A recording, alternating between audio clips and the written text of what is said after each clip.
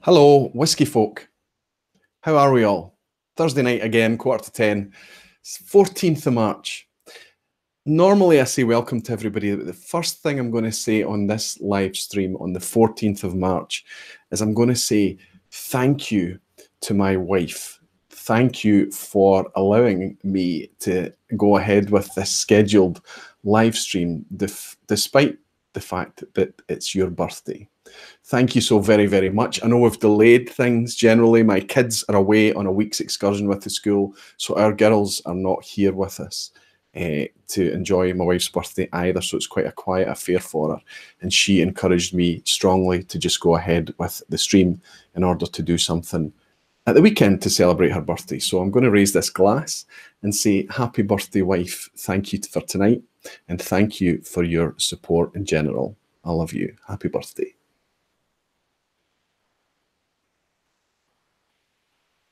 She's a star. She really does put up with a lot, and she's very, very patient. Everybody, thank my wife. Anyway, welcome everybody. Fantastic to see so many of you in. Over 90 of you in at the start of the stream. Fantastic. I think it's going to be quite a busy one tonight. It's quite a, let's say, a thought-provoking theme, it seems. I've had a lot of direct messages and I've had a lot of responses to some of the posts that I've put out there already. And I think it's quite cool, and I think it's something to talk about. We'll get to that in a little while. And of course, welcome to you if you're sitting there and watching this on the replay as well. Always really, really encouraged by how many of you are willing to pick this up. I will try and put the housekeeping timestamps in the description box below, but sometimes that's difficult immediately after. It takes YouTube a little while to render the video, and for me to pick out the timestamps, it can sometimes be the next morning. But I will also try to keep this below 2 hours tonight. Let's jump into the chat real quick before I go on to the theme and what we're talking about tonight, and just to welcome some of you guys. Wow, it's lit up already. I think there's lots of birthday wishes for Lynn as well. Fantastic. Let's see who's in. Marcus Kreitner is in. He's saying, hi, Roy Aquaviti, and happy birthday to your wife. Thank you very much, Marcus, and it's good to see you. Jez is in. Jez Batty. Amy is in. Gillian is in. Gillian, good to see you back again. I know I've not seen you for a little while. It may just have been that I'm missing you, but it's wonderful to see you in tonight. Daniel Vermas from Hungary. Superb, Daniel. Good to see you. Greg is in as well. Just started his own videos. Just some tentative toes in the water over on your channel, Greg. Great to see that. It's a great way to share whiskey, isn't it? Gregor as well. Gregor McQueen, good to see you. The Whiskey Bowman, my friend Chris from Cumbernauld. How are you, sir? Christine Deems is in. Good to see you, Christine. Santa Cruzan is here. Caskmate. Fantastic, Matthias. How are you keeping? Are you doing well, my friend? Michael Porter. Christina Zarpoli. Good to see you, Christina. Eric Waite is in, my friend Eric from California. Wonderful. Thank you so much for joining, Eric. Chad Adams is in. John Gunsel is in as well. Good to see you, John. Trenny and C. Fantastic, guys. I don't know if it's Trenny or C. I'm going to guess it's C. Welcome in. Macallan Fine and Rare, the doc from Germany. Good to see you, my friend. Amy is in as well. Of course, I've mentioned Amy already. I think she'll be bullying you into leaving some likes and thumbs up. But only do that if you're enjoying yourself, of course, and enjoying the company of your fellow whiskey lovers. Mark Goins is in. Good to see you, Mark. Gus is in from the Midlands. Good to see you, Gus, as well. Fantastic photo share I saw on Twitter of the samples that you've been trading with Paul. Fantastic stuff. Jimmy Jazz is in. Mark Broda, Scotch for Dummies. Mark Broda, good to see you, Mark. Jay Chung is in. George Kaplan, great to see you, George, as well. Ebhead Rolf from Norway. Scotch on the Bayou, Lee Rayner. Fantastic to see you, Lee, and thank you very much for your recent Patreon support as well. It's fantastic to welcome you in there. Kevin Grant, my cousin Kevin, is in. Good to see you. Hoyt is in. Mikey Hay, Nigel Slynn, Graham Young, Robert Primo, Jay. I've mentioned Jay already. Steve A, good to see you, Steve. Andy Ardbaggy, fantastic direct message you left on the Patreon post, Andy. I might share a little bit of that later on. I enjoyed getting your input on tonight's theme. Scott is in. Kilted Moose, great to see you, Scott. Hope you're feeling a wee bit better. I know you were a bit upset with a virus during the week. I hope you're in good shape. Graham Stewart saying, evening, Roy. That's a new name, Graham, I think. Nice to welcome you in, and it's fantastic to see so many of you here, 132 of you. So let's talk about this concept that I wanted to talk about tonight. And I have to say that this was inspired by Jason from Malt Review. He's kind of got this thing going this month about opening bottles, and I think that ties in with a tasting that he held at the Fife Whisky Festival at the weekend. I was through in Fife to attend that festival. It was a fantastic day, really laid back day. I like that festival. I like the vibe. I like the size and scale of it. I like the feeling. But we went along, and I was fortunate enough to squeeze into Jason's Fife Firsts tasting. And it's kind of celebrating the renaissance of whiskey, lowland whiskey, specifically in that region of Fife. So we've got Eden Mill, we've got King's Barnes, we've got Lindors, we've got, of course, Daft Mill. And just this sense of kind of rejuvenation in the whiskey scene there. And in a kind of way to mark that and celebrate that, Jason had some bottles, contemporary bottles from these new distillers. And he also had some bottles from the past. But just to give you an idea about how he puts his money where his mouth is, 2 of the bottles that he opened during the tasting were Daft Mills. One of them was the summer release, actually the one that was released last year, but the summer release, we're talking about a release of summer distillate. But he also opened a Francis Cuthbert signed inaugural bottling as well, and shared it with everyone at that tasting. This was not an expensive tasting. This was a very reasonably priced tasting. So when people are taking those steps, you know, what bottles that could potentially be significantly high value, to the point where you could argue the whiskey can't really live up to its value. You know, it's they've outpriced themselves almost. He was willing to pop these and share them with people that otherwise would be completely excluded from the experience. And I found that really cool. And it's kind of been making me think generally about buying habits in whiskey, drinking habits, sharing habits, collecting habits, hoarding habits, but specifically thinking about how I'm changing. So yeah, I want to touch on that. I want to share with you how I've changed in the last, as recently as just the last year or two. And how my relationship with the bottles coming into this house is changing as well. And I think that a lot of you will also be able to relate to some of the issues that we cover and talk about. Let's see what you're saying. Kildermoose is saying, feeling much better and having my first dram since last Friday. Fantastic, Scott. I wonder what you're sipping tonight. I bet you it's something delicious as well. See if anybody is trying to get my attention tonight as well. Obviously, just try to highlight Aquavitae. If you write Aquavitae, it should be highlighted for me anyway. Using that symbol always helps. But the Whiskey Rev has joined us for a little while tonight as well, and hopefully he'll be able to get some messages to me if I am missing them. Talking of which, he said, Anthony Donohoe, sorry, do you... how do you feel about novelty whiskies? He's asking, like Game of Thrones offerings. It's a good question. Yeah, wow, I've missed quite a few messages already. Thanks, Rev. Thanks for sending them through. It looks like I've actually missed a super chat in already from Caskmate. Caskmate has bought me a virtual dram. He buys me so many of these virtual drams. I'm going to struggle to pay you back for these if we ever meet, Matthias. But thank you very, very much, my friend, and thank you for your virtual dram. So if I go back to Anthony's question, how do I feel about novelty bottlings? It depends. I kind of feel okay about the Game of Thrones ones because, for the most part, well, put it this way, I bought a Clynelish and I also bought a Lagavulin. I got to try them thanks to my friend Gregor. He sent me some samples from the US releases. So I kind of felt comfortable buying those editions. And I felt that at retail, they were kind of reasonably priced. So being a novelty themed whiskey and that collaboration with HBO, potentially it could have been a bit more expensive at retail, I'm talking about. But it was reasonably priced, I felt. And I think that it had to be because they were trying and targeting the whiskies towards potential new people, new palates, people that were getting into whiskey as new whiskies. So I was okay with those specifically. But there are some novelty whiskies that I care less about. I don't know if I would call Proper 12 a novelty whiskey, for example, Conor McGregor's. but that's not really a kind of sipping whiskey, so it's not really a whiskey that I would engage with. It's kind of one that's more suited, I think, to using as a base for mixers.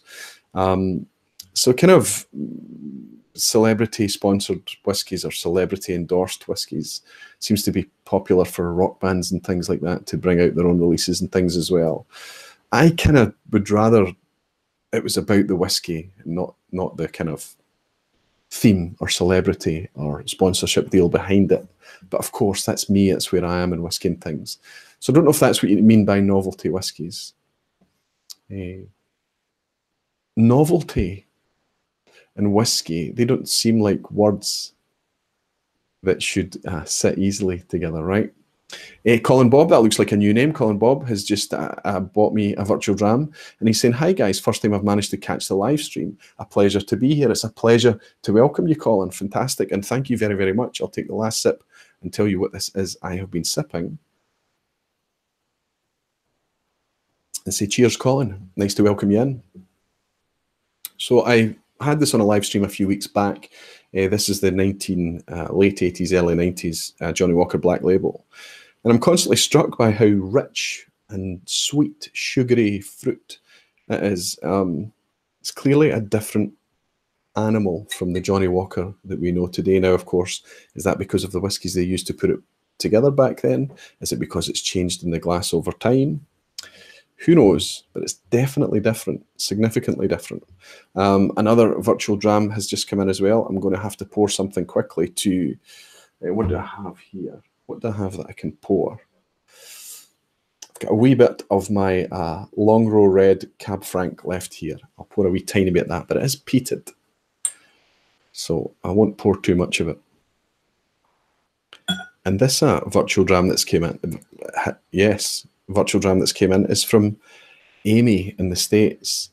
Hello to 150 or so of the finest people on YouTube. Roy, have a dram with Lynn for her birthday. Amy, thank you so, so much. You're wonderful. You and George together are wonderful and reassuring supporters. Thank you. So nice to have you here. Thank you for the virtual dram.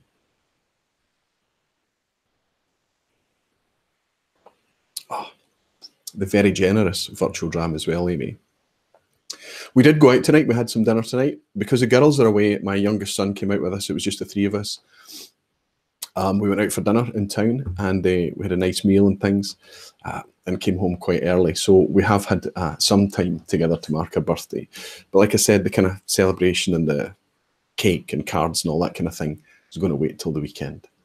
But I'll let her know that you said you shared those kind words.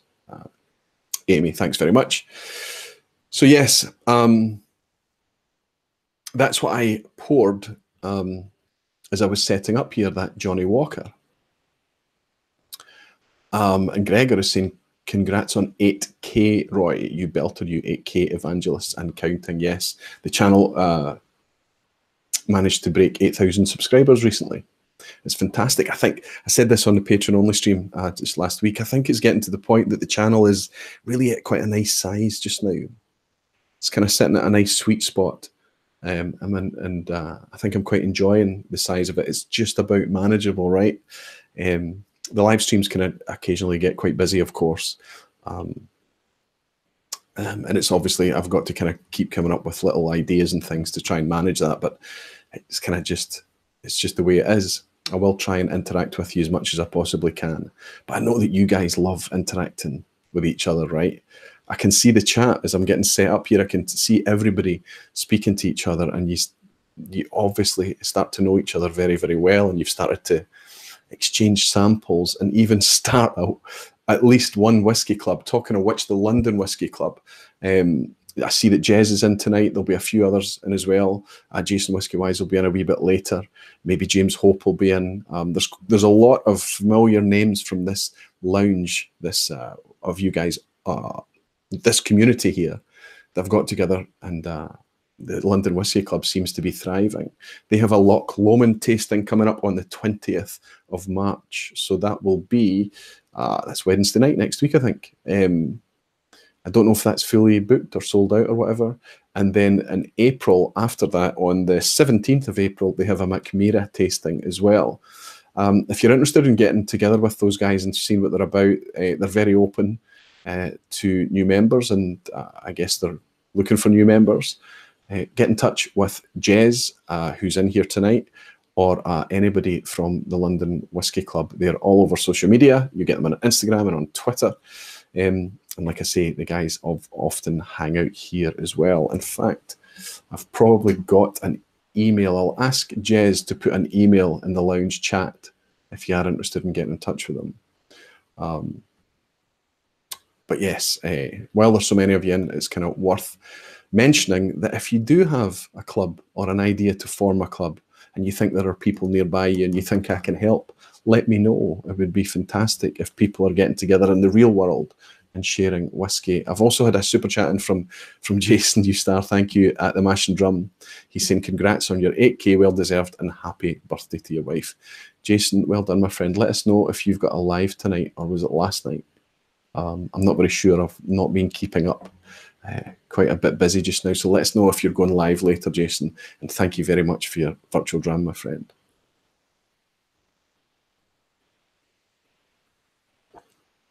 Toby is saying he's also a member of the London Whisky Club too. Fantastic, Toby.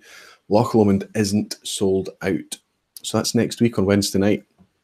And let me tell you, Loch Lomond, that's a distillery that's suddenly on the map again. The whiskies I've been trying, the standard Loch Lomond and Inchmorrans as well, have been really something. They're character whiskies. They are character whiskies. And Loch Lomond don't seem reluctant to put out a whiskey with a bit of a kind of dirtier, more characterful, old school style of whiskey. Some of their whiskey is very much that. So if you like your whiskies with a bit of flavour and savoury, sour type notes in it, Loch Lomond is doing fantastic things. I've been really, really impressed with them recently. Vin is in from No Nonsense Whisky. Good to see you in. He's saying he's trying to set up in Coventry. Good for you, Vin. Wes Jolly, you star. It's good to see you in as well. It's fantastic to welcome you here always, Wes. He's part of the Proper Pour Whisky Club. Is that the name of your club, Wes? Simon Ray, fantastic. He's saying, talking of birthdays, happy birthday to your wife. Thank you very, very much. I hope she's watching tonight. Hello. I don't think she is. I think she's busy doing other wee projects tonight, but I'll pass along all your kind wishes. If you are in Lynn, if you are watching, just say thank you. And Whisky Crusaders. Congrats, Roy, on 8K. And whisky clubs are fantastic. We are close to 150 members now. Fantastic. I forget that name in the logo, Whisky Crusaders, is familiar to me, and I don't know why. But I'll say thank you very, very much for your virtual dram as well. I'm going to need to get a third dram poured already, and we're only 15 minutes in. Cheers, Whisky Crusaders, and good luck with the growth of the club.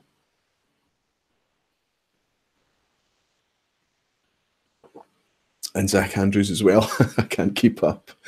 How to keep me drinking right. Okay, I'm going to get a clean glass. I'm going to pour one of the bottles that I really want to try tonight. It's the open one, Springbank local barley from last year. Wonderful stuff. Quite expensive for a Springbank, but there are reasons for it. And I'll raise a glass to Zach Andrews.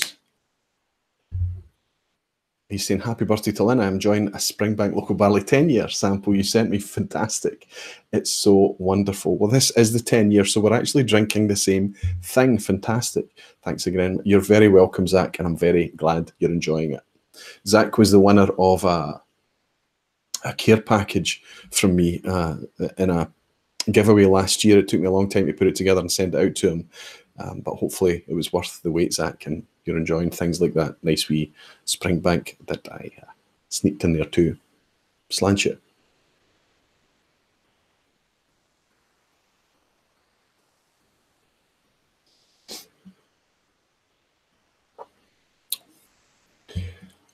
Don't know what you're getting from this, Zach, but it always reminds me, and it's only on the finish as well that you realise it's cast strength when that spice comes in.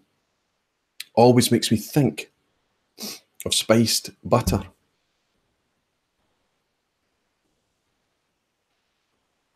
It's cracking whiskey, really cracking. And I'm going to just put a little spot of water in it because I know this guy enough to know how well it does with a wee splash.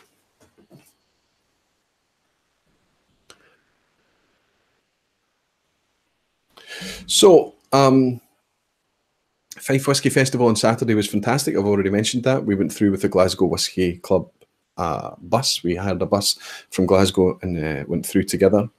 It was great fun. And it really got me thinking about this concept of opening bottles. 2 years ago on my website, I did a post about something I called open bottle syndrome. And it was that idea that I was so excited about trying new whiskies that as soon as I bought a new whiskey and I got it over the threshold, it was popped and tasted almost immediately. Certainly within the first couple of days of owning it, the Whiskey Rev was the very same. He used to do the same thing. And when we got together on our Whiskey Wednesdays, when he was living here, he doesn't live here anymore. That's what we used to do. We used to share our new whiskies. And it gave me a bit of a problem because when I wrote that blog post 2 years ago, I had 116 bottles, of which 105 were open. Far too much, so many of you will say. But you need to understand that back then, and still now, I was sharing a lot of whiskey, and I was exploring whiskey. So I was getting through a lot of whiskey, and I was enjoying it, and I was enjoying having all of those bottles open. And it's because of all of those bottles being open that I have things like recycled reviews and things now. But things have moved on a little bit. And I'm happy to report that I am opening less, but only in terms of ratio. I have much more whiskey than that now. But instead of having 90% open, I've only got 50% open. So open bottle syndrome is still an issue for me, but I'm doing different things with whiskey now. I'm opening it and I'm sharing it with you guys. I'm sending samples here, there and everywhere. I'm interested in trying all the new expressions that's coming out. And it's dizzying how many new expressions are constantly being released and coming out. It's impossible to keep up. And I'm just speaking about Scotch. Forget about world whiskies and bourbons. And it's incredible. So it's changed. And what's happened now is I am starting to count the sealed bottles. So I have inadvertently, without thinking about it, I've become a collector. And I used to have an open bottle collection, but now it's mixed. And I wonder if I'm becoming a hoarder, because there are some things that I have bought purely because I know you can't get them anymore, or they're about to disappear. That's hoarding behavior. The Johnnie Walker Black that I opened at the start of this stream, this was made at a time when Johnnie Walker was able to reach into a vast depth of stock because it was on the back of the Whiskey Loch during the 1980s. Whiskey popularity had taken a nosedive. Not many people were, it kind of went out of fashion. People were into sparkling wines and vodkas and cocktails, and the fashions had changed. And blended whiskey took a nosedive. That meant that when they were putting this together, there was probably much better quality stock available to make a much better product. They were drawing from something called the Whiskey Loch, as it became known.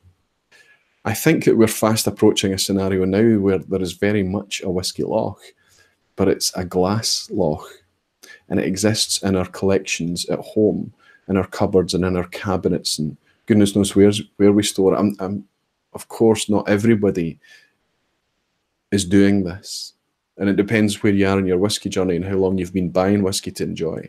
But I think if you're not careful, quite quickly you can end up, in the scenario that you do start to hoard it. Now, of course, we soothe ourselves by the idea and the concept that the whiskey is appreciating in value, and we're in a kind of win-win scenario. We can open it and drink it and share it, and if we don't, and if we have to liquidate it or tap into some cash or whatever at some point, we can swap it, sell it, trade it, whatever we want to do, take it to an auction at some point in the future.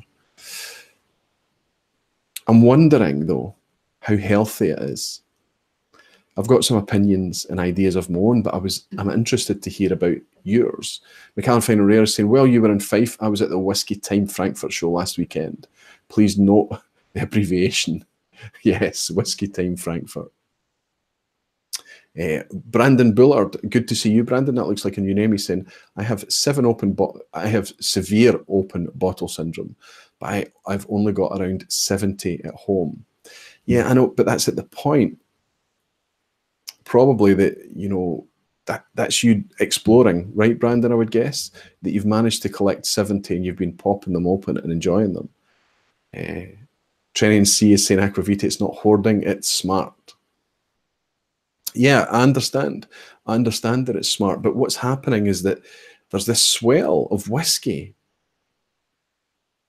And at some point, that's just going to, it can't just continue to grow and grow and grow and grow, and the value continue to rise and rise and rise.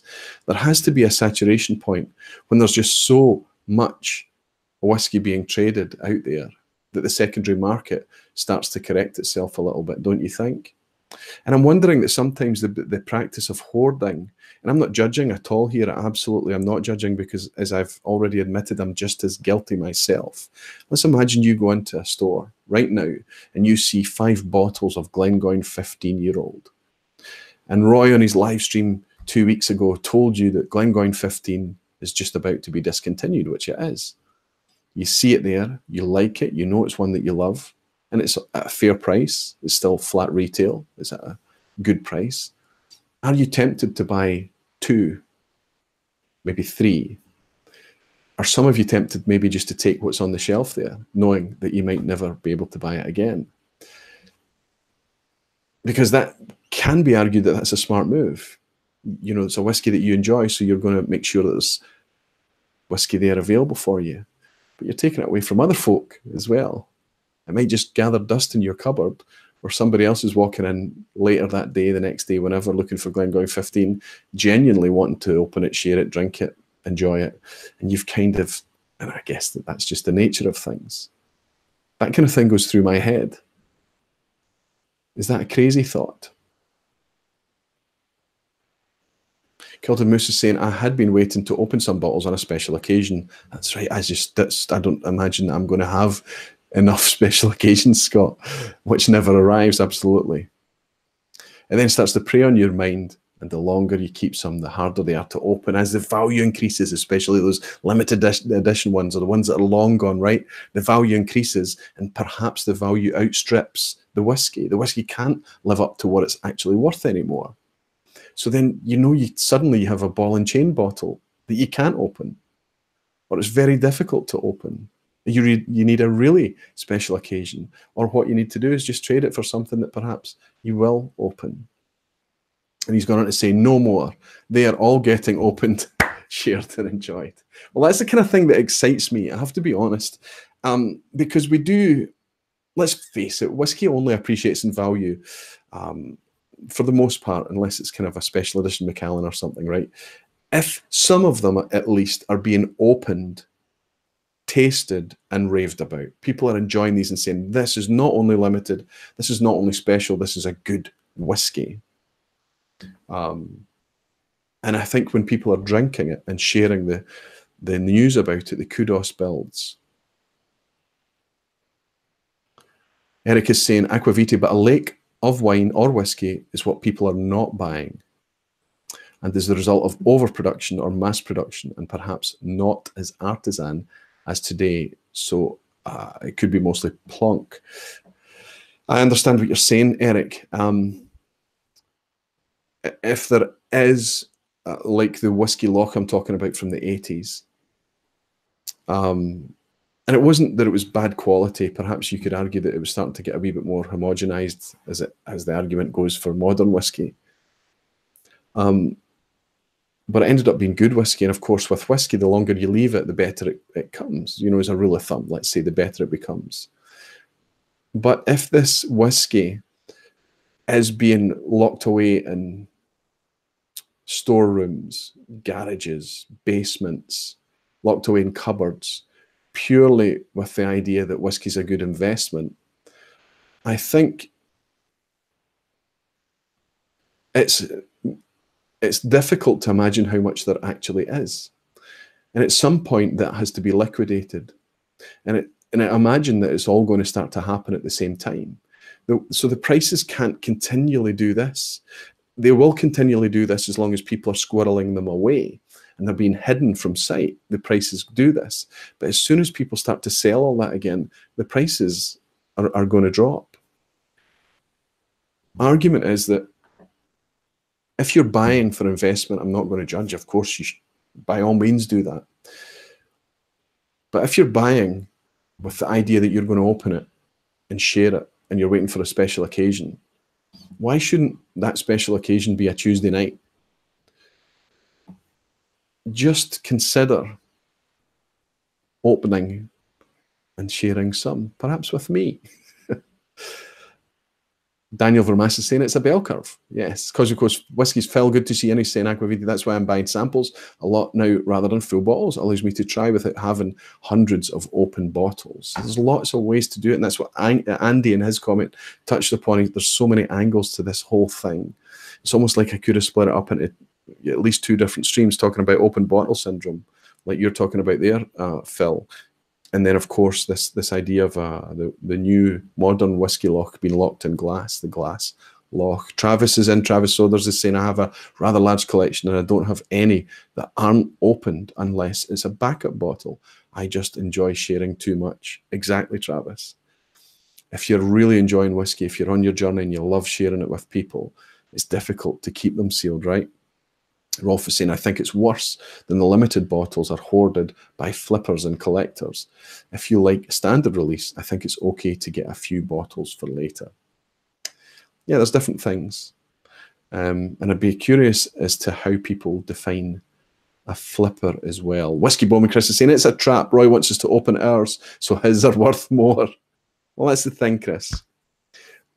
The reason that I picked Springbank Local Barley tonight is that there's arguably, you know, it's not like a red hot whiskey, but it's one of those kind of steady whiskies that if you put it aside and kept it sealed, you're going to get your money back on it. You're probably going to make a little bit on it as well. You're probably going to make enough that you're going to be able to turn a single bottle into 2 or more bottles somewhere down the line. So what I'm going to do is, obviously, instead of leaving this, I took this from my cupboard. This was not in my cabinet. This came to me through Scott Monroe, Kilted Moose, who's in tonight. He happened upon a shop in Glasgow that still had a couple left on the shelf. I thought I'd missed them. I thought they'd all gone. As everybody knows, the Springbank allocation in the UK is miserly. It's terrible that, you know, we live in the country where it's produced in Britain here, and there's always a fight for all the special Springbanks. Now, to be fair to Springbank, they do put it out there at retail. They're not greedy on their prices. The prices are always reasonable. This is an expensive bottling, but I'll touch on that in a second. But there are retailers and online retailers out there that are a wee bit greedy, and they immediately start to match secondary prices from the get-go, which I think is poor. They're making an assumption that perhaps I'm a flipper, that I'm interested in the secondary market, when in fact I'm a drinker, and they take the whiskey out of the hands of the drinkers then, or they put it in the hands of more well-off drinkers, I would say. There was a site recently in the UK, a few days after I picked up my latest Springbank 12-year-old cask strength for £60, my local retailer and good spirits company sold it to me at retail. I think that, no, that's not where I got that. I think that came to me actually from the alchemist, Sevi. He picked it up when he was out shopping, but he picked it up at retail. And we paid retail for our Springbank cask strength. And just a couple of days later, we found it on a site in the UK, the Whiskey Barrel. And the Whiskey Barrel were selling that same bottle for £150. And when confronted about it, they said that they were matching secondary market prices. Now, they're free to do what they want. They can do that. It's their business, and they can run their business as they like and attempt to make it as profitable as they can possibly make it. We can do what we want with our business as well. Malt Mariners, good to see you in, Malt Mariners. This looks like a new name. He's saying, aquavitae, I think, is a very sensible thing to think, and it's a point of view that I wish more people would think about.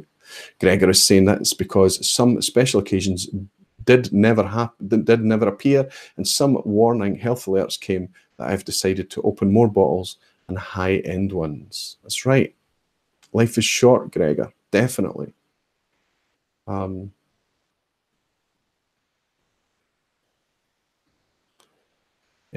Adam, is that Adam Christopher then? Adam Extopher? Adam Christopher. He's saying, aquavitae, nice to welcome you in, Adam. He's saying, sincerely appreciate the ethical thinking about this topic, but we share our hoards now. So are we doing our part in evangelizing? 5% hard to opens, I'll allow it. I would say that in my collection, there was the 5% used to be a fairly solid figure. There was probably 5% that I would have to think about opening. And I would certainly want to open it with people that I would get a bit of excitement and they would appreciate it and I could enjoy it and share it with them.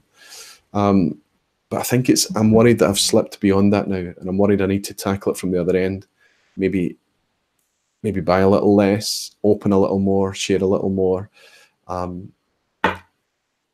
Because it becomes a space issue, and it brings a level of anxiety into whiskey that I was quite happy that didn't exist before.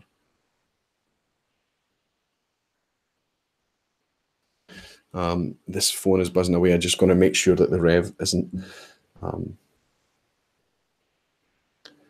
Yeah, there's loads of messages coming into me from the rev. Wow, I'm not keeping up tonight, am I?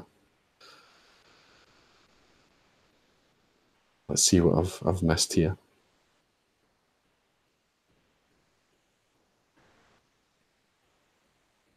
Dr. Matt Bishop is saying, aquavitae, interesting to see more expensive bottles being sold with 5cl tasting drams alongside, and to encourage it being sealed, right? Which is emphasizing the hoarding value. If no tasting dram given, people would have to open them to taste it. That's a good point, Matt. I mean, it's a nice thing that they were doing that, but yeah, it does encourage the idea that you can keep the full bottle sealed.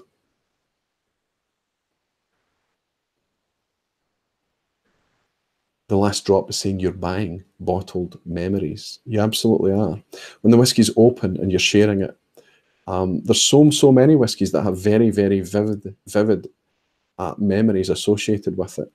And again, that kind of probably encourages you to buy more, so you can continue to relive those positive, enjoyable memories, right? Especially when those bottles are discontinued. George Kaplan, who was saying to Meadmeal, I hear you about the same here. I have a bottle at about 40% now. I've had 2 drams from. The rest sent out samples because it was so good. That's fantastic as well. It's what I like to do. I like to, if I can't share here, if I can't share because the people aren't coming here anymore, I like to try and find ways that I can, send it out. It becomes expensive to ship it through the post, right? And you can't ship it to everywhere. It's not legal and things, but you still have the ability to share it. But there is nothing better than sitting in the same space as someone, breathing the same air and having a shared whiskey experience. With a wee bit of water in this, the spice really shines in this local barley.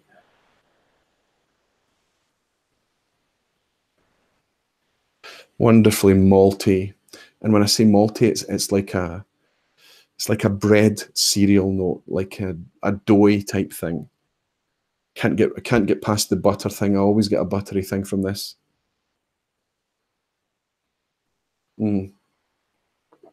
Pastry, like a custard, a vanilla custard and pastry thing. And the spice.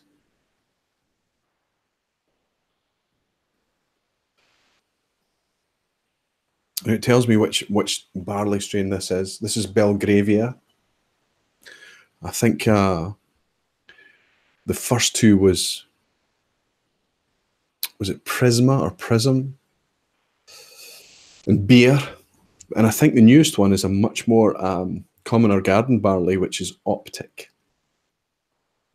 So what I'd like to do is rather than hoard a local barley in the cupboard. Now, I don't have any more of these. I only get, like I say, the allocation of these in the UK is so miserly that we're lucky to get our hands on 1. So here we have it, £95, cast strength Springbank, and this is a 9-year-old. So that's quite expensive. But we have to consider, you know, local barley. I mean, I can't imagine being a farmer in the west of Scotland anywhere, but it can't be easy down in Campbelltown, right, to get a decent yield out of a barley field, a barley crop. And that's certainly true. So it's not really lush, easy, flat, fertile lands down there to grow barley. So it's probably expensive to grow it in the first place. And then the process of local barley as well, lower yield, different strains and things that are harder to work with. And then obviously to manage that batch through to maturity till they can bottle it.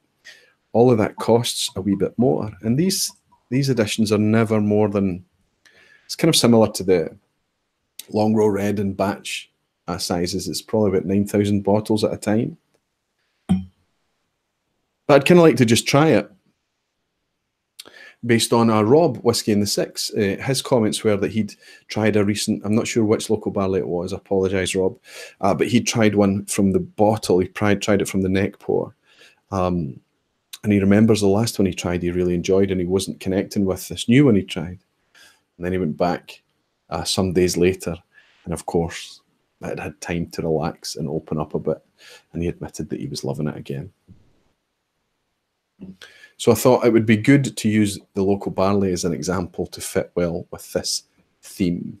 Gregor is saying, love that 9-year-old aquavit. I haven't tried it. That's not true. I've tried it, but I don't have a memory of it. I think it was either at the Glasgow Festival last year, was it? Can't remember where I tried it, and I've certainly not tried it back to back with the previous one. And I think before the 10-year-old, I think there was an 11-year-old, and before that was a 16-year-old. It's getting a wee bit younger each time as well. Jez is saying, I have never bought for resale purposes, only to buy to drink. I have a 40th birthday coming this year. We'll be open a St. Magdalene whiskey, 1979 with good friends. Wow. Is that the rare malts? 1979 St. Magdalene, Jez? You are in for a treat with that whiskey. It needs water and it needs time. It's even at its age, it's very high ABV. I think it's north of 60% ABV going from memory. But I paid a lot of money to try a dram of that in Edinburgh one night, and I sat with it for about an hour. You're in for a real treat with that whiskey. We can't find a rare St. Aquavit. I think the cost of barley actually can't be really relevant for high-end whiskey production.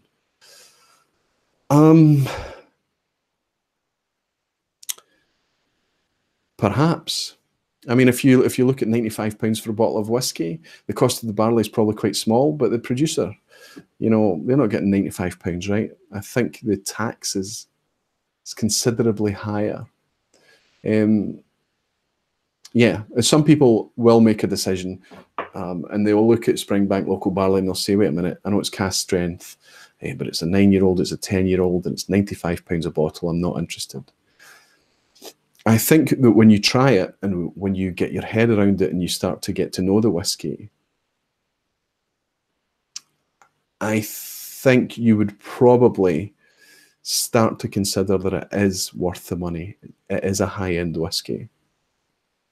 Dram Session is saying, is a neck pour worse than the rest of the bottle? Not all the time, Dram Session, but usually, in my experience, first pour from the bottle can often be a wee bit tight, still a wee bit wound up, and claustrophobic, and it needs time just to mellow out. It needs the air. It needs to breathe a little bit. And what you tend to find is that when you've got a bit of air in the bottle, it can breathe. When it's poured and left to rest in the glass for a little while, it's got time to breathe as well. Let's stick our nose in this wee Springbank. Oh, wow. So I'm immediately looking for the kind of pastry and butter thing again, and it's there. This smells a bit lighter. Smells like a kind of grassier, florally. No, not as spicy as this one. I've put water in this. It smells a wee bit richer. Again, that might be exactly what I'm talking about, just with this being the first pour from the bottle.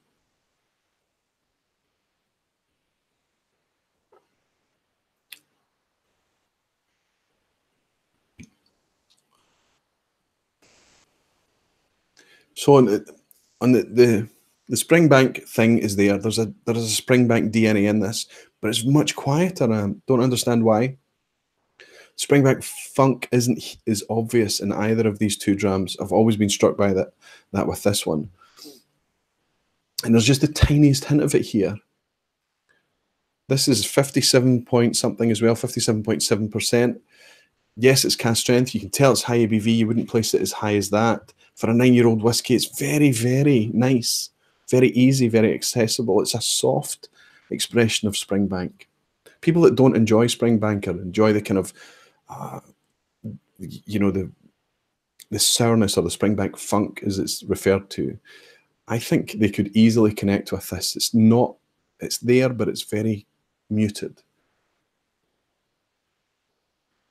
There's a little bit of a kind of dusty note on here, like a cereal dust thing.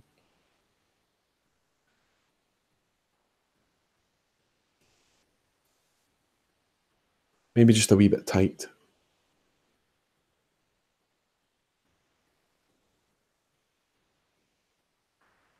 Come on, it's fantastic whiskey. It's wonderful whiskey.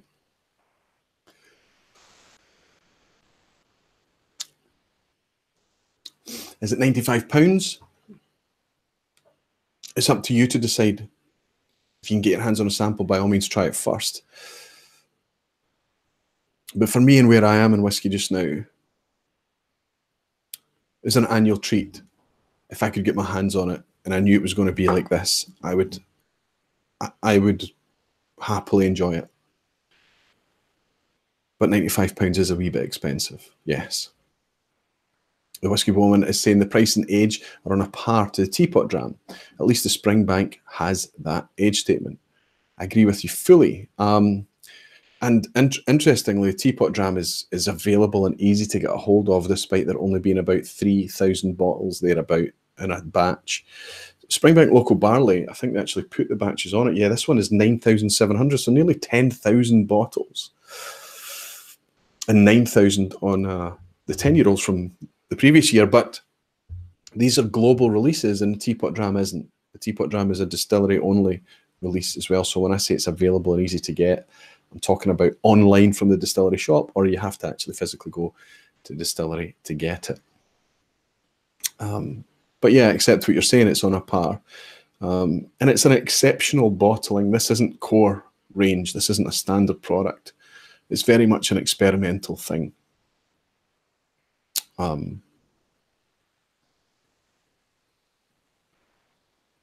It's got a decent long finish as well. Enjoying it. Welsh Toro's in. Good to see you, Welsh. She's saying, damn, my Spanish timetable again. Got to go for my supper. I'm sipping on some fine Old Pulteney 17. Could be a perfect example for the theme tonight, Welsh. The Old Pulteney 17. I wonder how many bottles of Old Pulteney 17 are hoarded in our collections. Let's have a show of hands. How many people can say that they've got at least one bottle of Old Pulteney 17 tucked away because they know it's going to be near impossible to get going forward unless they go to auction or trade it with a collection or something? Fantastic. I do have a quiz tonight. And for a patron-only live stream last week on Thursday night, I shared the first 6 questions of the patron-only quiz that I did were the 6 questions that I got wrong in my whiskey exam. Of course, I passed the exam. It was I was very, very happy with my score in the exam. Okay, everybody started to admit their Old Pulteney collection. Nigel's got some. Tony Evans has got one left. Tom, Jean-Paul Vanderhoven, Daniel Vermaas, Jason Coates, Gillian, Graham Stewart. Chris is saying he's got 3 Old Pulteney 17. So there you go. So, you know, suddenly we're admitting that there's no shortage of Old Pulteney 17. It's just not in retail anymore. Are you going to drink all the Old Pulteney 17 that you have, or at some point are you going to release that out in the marketplace again? Scott is saying he's also got Old Pulteney 17. I have 2 bottles of Old Pulteney 17 as well. I've also got an Old Pulteney 21 as well. All 3 of those bottles are sealed. Kieran May is saying he's got 2. Anyway, yes, the quiz I did last week, the first 6 questions, I admitted that it was the 6 questions I got wrong in my exam.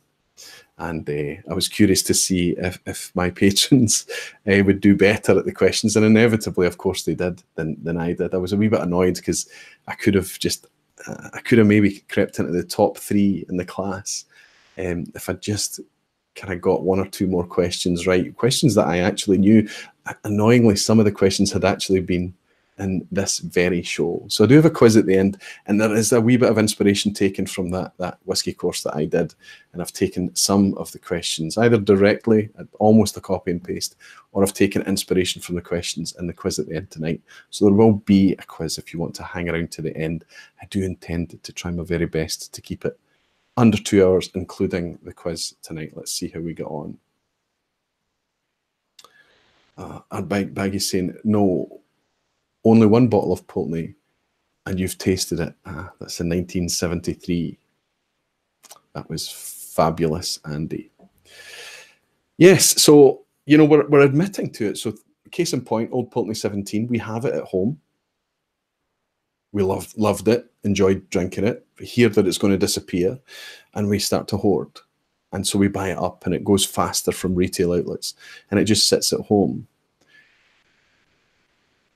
But there's still a lot of it around, right? Tony Evans is saying it's for drinking. I would like to think that all whiskey is made for drinking. And I'm part of the problem.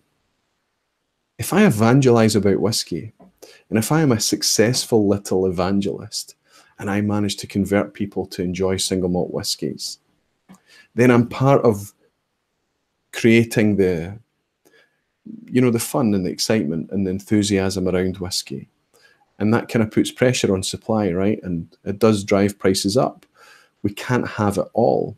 Jason Coates has just sent across a virtual dram as well. He's saying, my old Pulteneys, and I wish Lynn a happy birthday and you a great weekend. Thank you, Jason. Thank you very much, my friend. Slan Shiva to you and your old Pulteneys.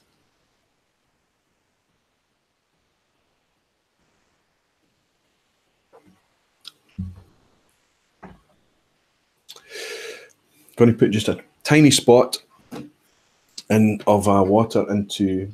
I left my water droppers downstairs tonight, so I'm using the trusty bottle cap method. Don't even have a teaspoon here, so I can't do a Ralphie. Just put a wee spot of water in it, and then we'll compare the 2 of these.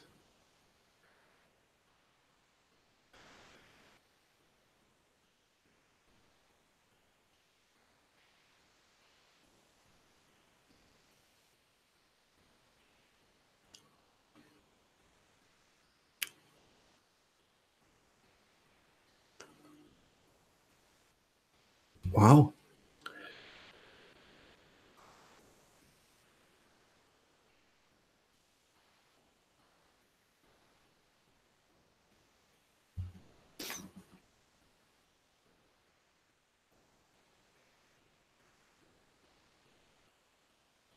It's difficult, right? Because you're comparing something that's just been open tonight against something that's been open for a significant amount of months. But this newer one is more malty. That dusty note that I talked about that's difficult. How can you? It's liquid. How can you have a dusty note? But there is. There's a tonight. There's a dusty note to this for me. It's kind of reminiscent of, maybe a dust note that you would get from cereal or something like that. So this is a maltier thing. Every time I go back to this, I still get that very rich spiced butter thing that I'll absolutely adore. And this is very, very similar texture, but there's a more cereal note, as I say. It's a little fresher, a little brighter, a little grassier, a little more prickly, I would say. ABV is almost identical, 57.3, 57.7. I think this is just with it being a new, fresh pour.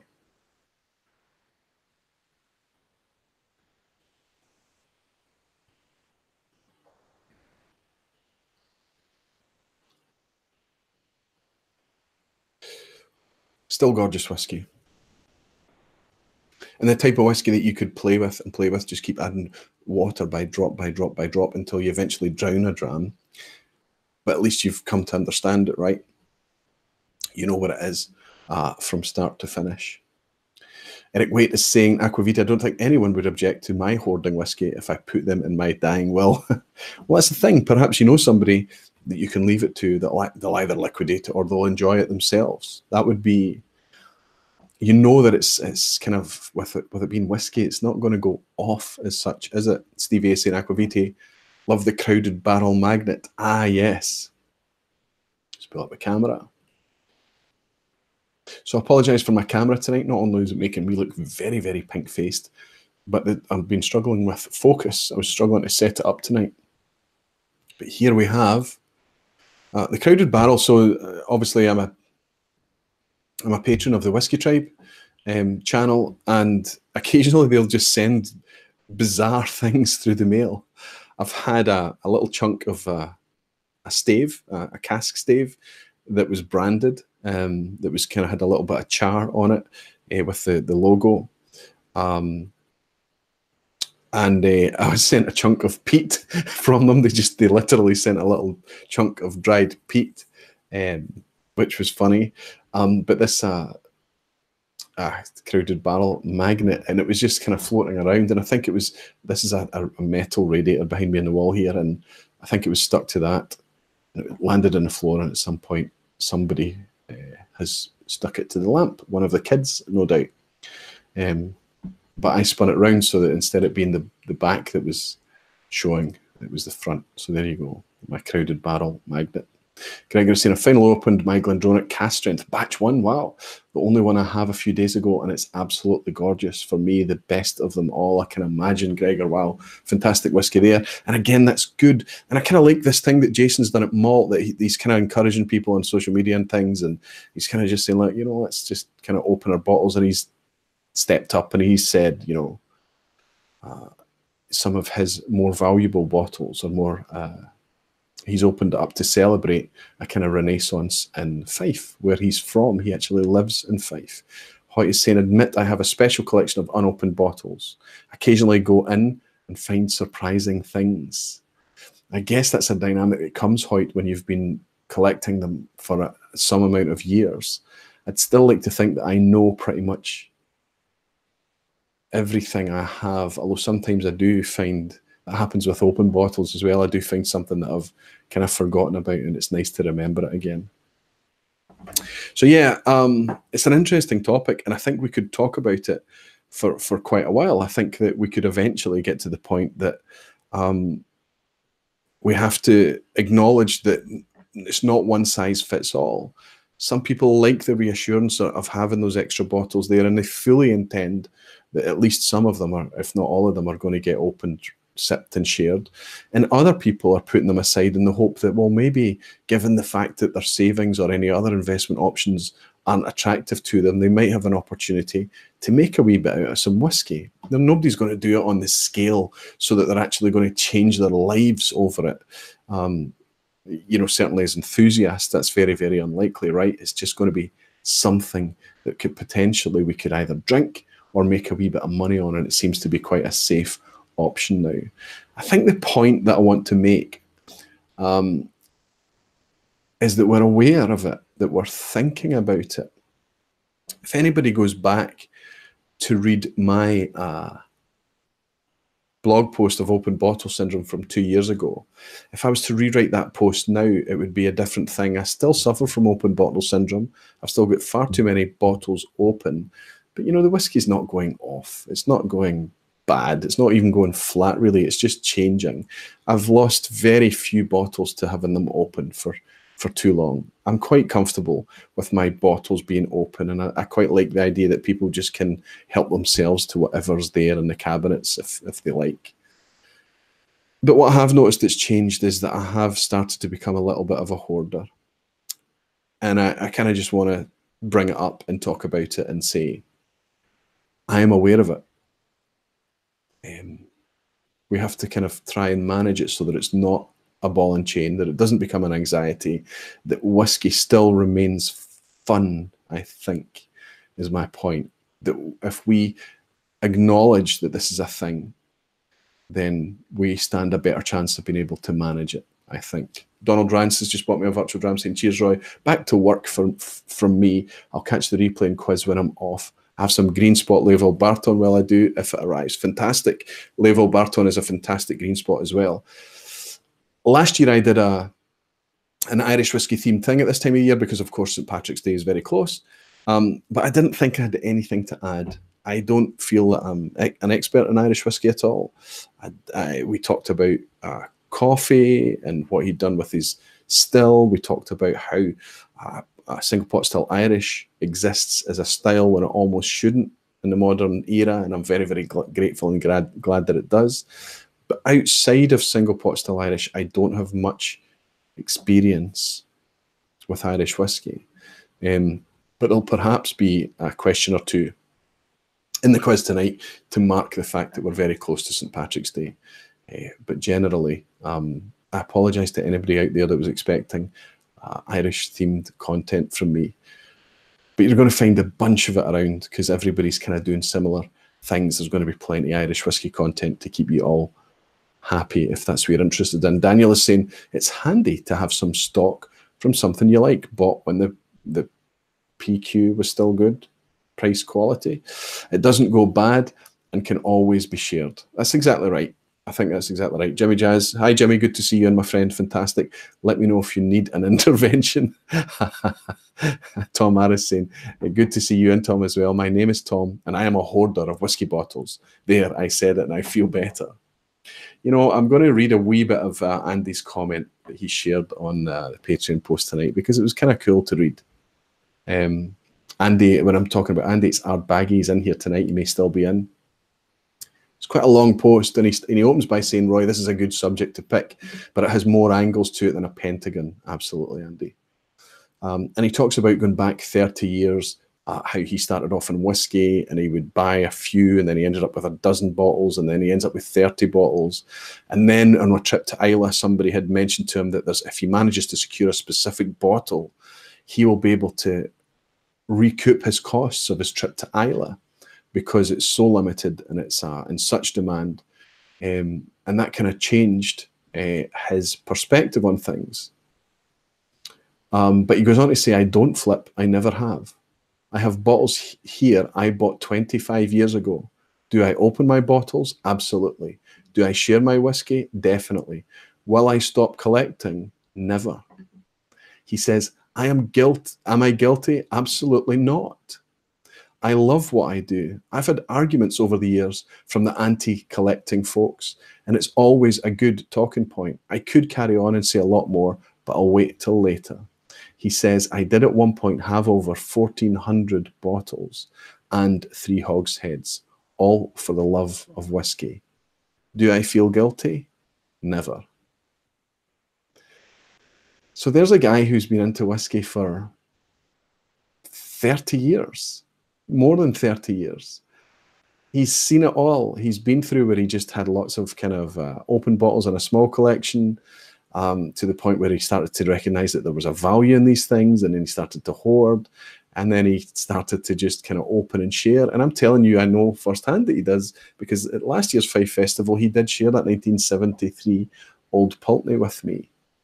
And I know how generous he is, and I know how much he loves to share his whiskey.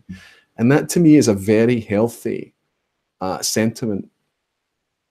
He's just being honest about what he is and what he enjoys, and he uses the words, I love it, I enjoy it.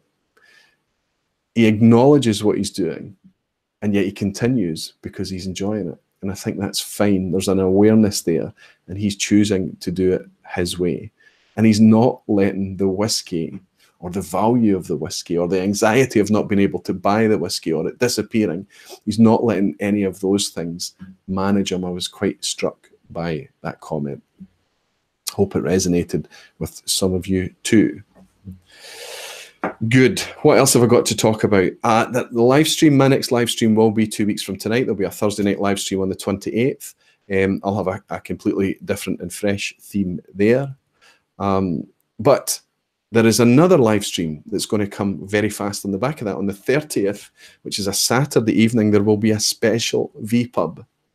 I would love to share with you what that vPub is about. and what the content is going to be. But I can't, and I shan't, and I won't. If any of you are available on Saturday the 30th, may end up being a wee bit earlier than the usual time. It might be a kind of 9 p.m. thing. But there's going to be, and I hope it's kind of going to be a mark of celebration. But I don't want to say anything about it just now. And yes, there will be a special vPub on the 30th of March.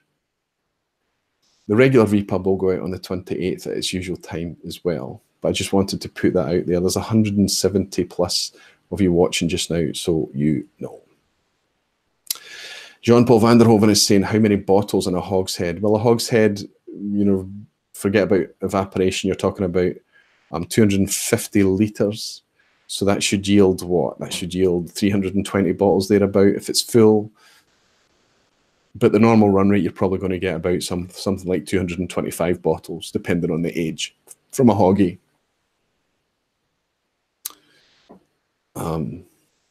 Jean de la Cuisine is saying, that's my parents' 50th wedding anniversary party, so I won't make that probably. Don't worry about it. I appreciate fully also that it's on a Saturday night as well. But it will be available on the replay. And if it works out, I'll be very happy and excited to share it with you on the replay as well. And Jason is saying, I will be flying right past you on the 30th, I'm afraid. Well, perhaps you'll be on an airline that has Wi-Fi. It does exist in the modern era. Multi-Talkie is saying, perhaps a live stream with Ralphie. And he's sticking his tongue out. We all know how reclusive Ralphie can be. I had a really nice time chatting with Ralphie at the Old and Rare this year. It was wonderful to sit and spend a bit of time with him. And it was really cool to appear as a wee cameo in his extras video as well. He kept that in there, which I thought was quite cool as well. And he keeps getting my name wrong, but that's fine. It's not an easy name to remember, is it? Jay Chung is saying, woohoo, a Saturday live stream means I can actually enjoy a dram with you all. Wow, Jay, so you're joining us tonight in a dram-free scenario. This new Springbank has kind of passed me by a wee bit tonight. I'm very much enjoying it. I think it's a lovely whiskey. I can tell how good it is, but I'm struggling to dig specifics out of it. I think I need to sit and have a wee bit of time with it. Not been very... I think it's just sitting a wee bit tight. The previous one, the 10-year-old, is smelling on the nose a bit richer. It's almost like this is kind of warmed up. It's like a warmer thing, and this is cold. Now, of course, that's nonsense because they're at the same temperature. But I hope that helps you understand a wee bit more where I'm coming from.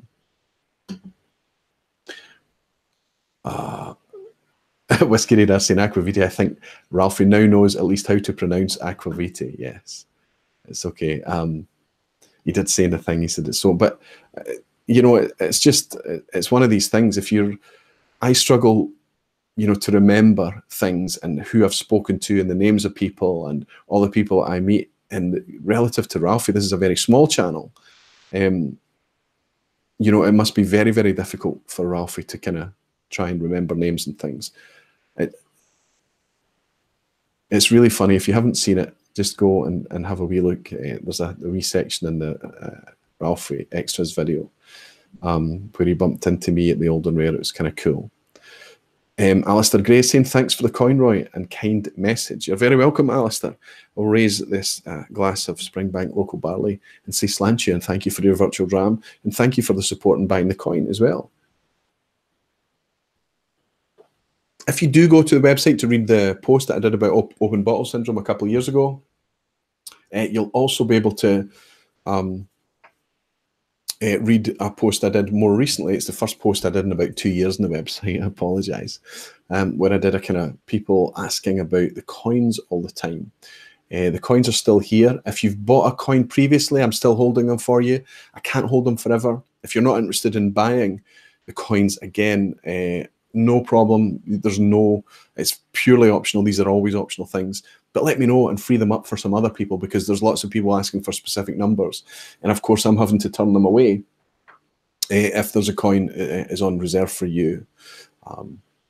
But your coins are still going to be here, and I'm going to hold them at least for another couple of weeks anyway, at least until the end of March, before I start freeing them up. If you're interested in getting a new number, a fresh coin with your own number on it, whatever, you just need to send an email to whisky@aquavitae.com, and I'll try and sort you out with the number that you're after. Just let me know how many coins you need, if you've got any number preferences, and I'll let you know how to get your hands on a coin. What I would like to share with you, and I'm hoping I should have had this ready, but I don't have it ready. I don't think I'm telling tales out of school by,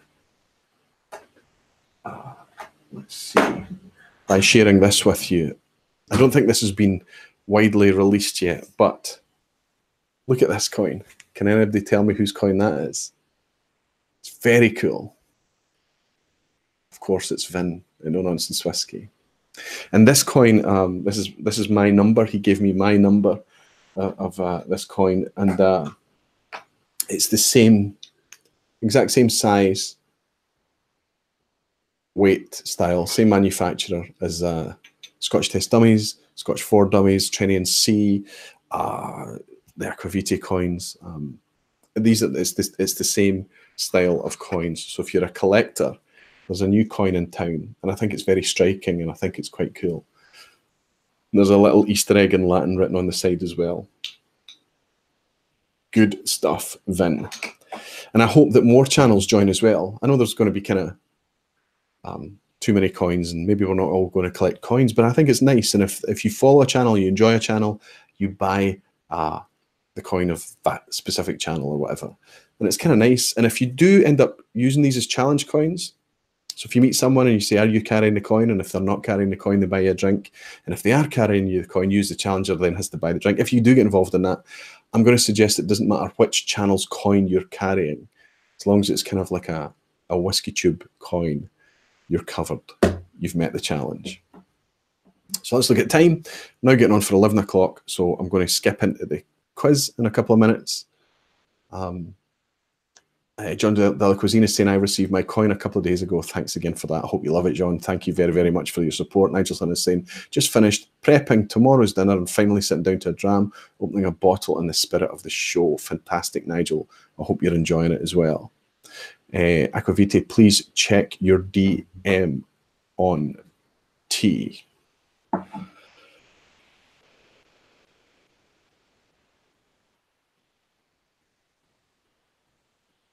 Okay, if we were having any trouble there, Greg,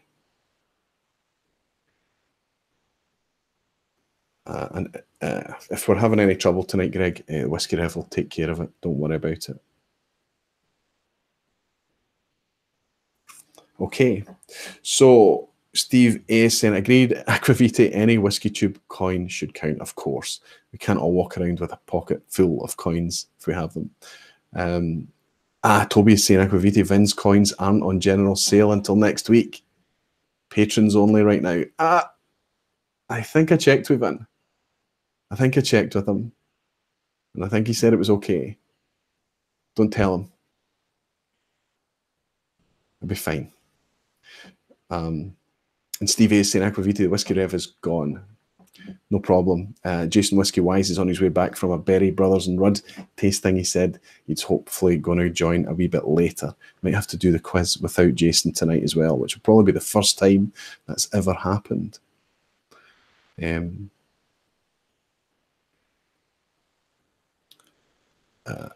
Whiskey Jason is saying the coins from Aquavitae are just awesome. I'm glad you like them, Jason. And I think, Jason, when are you coming? You're heading over to Scotland. Is it next week or the week after? I'm hoping to get a chance to hook up with you at Deanston. Be nice to finally meet you. I know that I missed you in Frankfurt. I saw you in Frankfurt, and I kind of stood back and I waited while you were interviewing somebody behind their booth, and I waited and kind of watched what you were doing and things. And you had your little your LED lamp and things there. You were filming an interview in German, and I just waited, and then I decided that I'd leave you in peace to do your work and come back and meet you later. But I ended up missing you, didn't I? Alistair Gray is saying, Aquavitae, ever thought about getting Aquavitae branded Glencairn glasses? Yes, Alistair. But I won't say any more about that just now because it's tied in with another project that I'm doing, and yeah, I'll let you know a bit more about that in upcoming streams. But there's something afoot. Gregor is saying, Aquavitae, you two are tied with coin snafus, Roy. Don't know what you mean, Gregor. Coin snafus. Jimmy Legg is saying, love the quiz. Graham Stewart is saying, what numbers are you up to now? I bought 500 coins this time. I've probably got more than 100 left, less than 200, I guess. The last time I didn't buy enough. I was encouraged. The Scotch Test Dummies were the guys who started this, and I asked Scott for some advice, and Scott from Scotch Test Dummies said, yeah, 250 is fine, but I think you find it's not going to be enough. And I couldn't imagine who selling 250 coins. And I bought 250. It was too conservative, and I got them in August, and by the end of September, they were all gone. And since then, I've had people asking me for coins, and I've just kind of had them on a waiting list. Now the waiting list has been satisfied. They've got their coins now. Patrons have all got their coins, and there's just a few on reserve now for people that bought previous numbers. So there should be enough to keep me going for a few months into the future, I hope. It's really nice. It's nice that people are having fun with them. It's nice that people enjoy that kind of coin culture thing. Read the blog post that I did. It kind of talks a wee bit more about it, what I think it means to people. But somebody commented and made a really nice comment. I wish I could remember who it was because it was kind of cool. And they summed it up quite nicely, that it's a very real world tactile manifestation of this virtual whiskey community that we all enjoy. That's kind of what these coins represent. And it's kind of nice when you do use them as a fidget or a flipper or a coin, a glass topper or whatever. It's kind of nice when people say, well, what is this coin? What is it all about? And you get a chance to talk about the growing and pretty awesome whiskey community that we all have here. A quick shout out tonight, Scotch for Dummies, of course, are going live after me. It's usually about 3 a.m. in the morning, but I've kind of worked out that I think the daylight saving has kicked in the States already. Am I right or wrong on that? So it could be that it's that I'm an hour out with my timings tonight in general, but there may be other live streams as well. I usually check in advance, but forgot to check to see if anybody else was live tonight. Perhaps Jason from the Mash and Drum. And other channels may be going live as well. Yeah, Whiskey Jason is over from the 26th to 31st of March. Looking forward to meeting you, Jason. Christina's saying I'd buy the crap out of Aquavitae Glencairn glasses.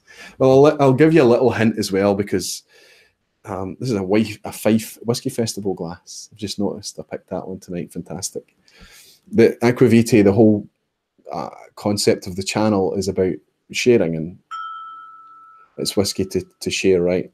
So Glencairn do a twin pack, and there'll be 2 glasses that match, both in the Aquavitae theme, both kind of a take on the the culture, the spirit of community, and things like that in the channel.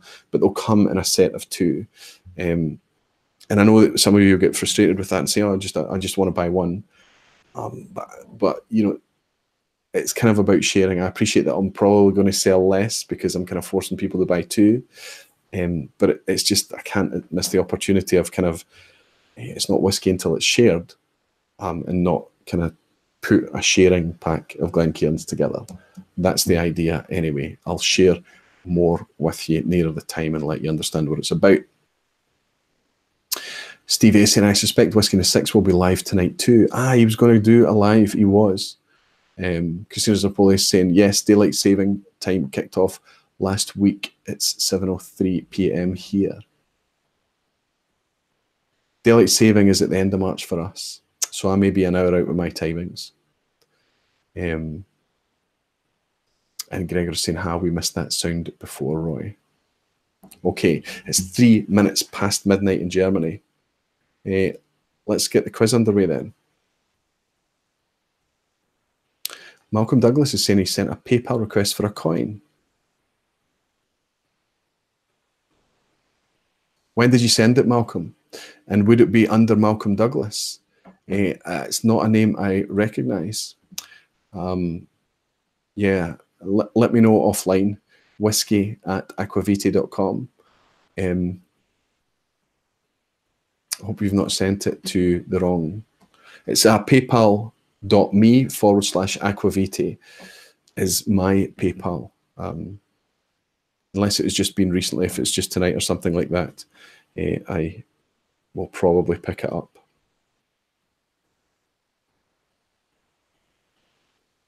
And if anybody is still waiting on their coins, I'm up to date with all of my shipments. Everything is gone. I've been really good. I've kind of got a flow in place now and things like that to get them out as quickly as possible. If you're still waiting on your coins, some places like Canada is difficult. It seems like Norway is bizarrely difficult as well. But if you are waiting on your coins, let me know, because that's me coming up on 3 weeks now of shipping coins. I should be pretty much up to date.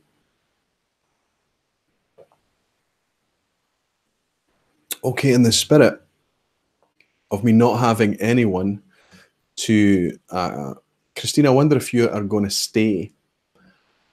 I've just noticed your face is the first one I noticed there. I know you're an admin for the tribe. Maybe you might want to try and manage the quiz just by putting in a definition between questions, just to ready the troops each time. We can probably get through it without any admin, actually. Let's see if I can make it work. You should be able to see the quiz screen. Let's get right into it. And I think we might actually get under the 2 hours tonight. Always feel like I'm missing lots of things, but let's go with it. Whiskey Jason's offering his help with the quiz. Absolutely. Anybody wants to help, you can just put in some dotted lines, say question 1, and it just helps me. When I look up, I can see the definition and things as well. And it also helps me with the lag. There is a lag between what I'm saying and what you guys are putting in the chat.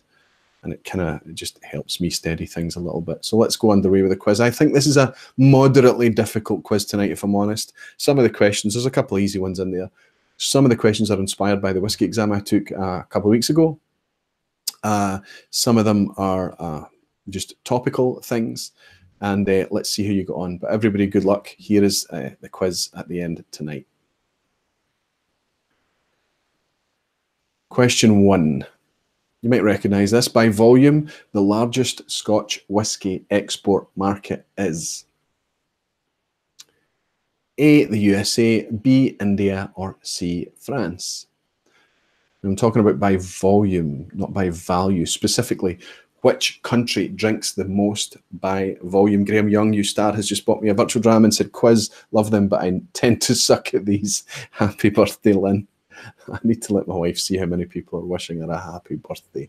It's wonderful. Graham, thank you so much. I hope that we have another chance to shake hands again in Glasgow or wherever later this year. Slant you, my friend. Oh, quite all over the place here. By volume, is it A, USA, B, India, or C, France? Let's see what you guys think. Okay, a few people say B. Michael Johnson, good to see you in, Michael.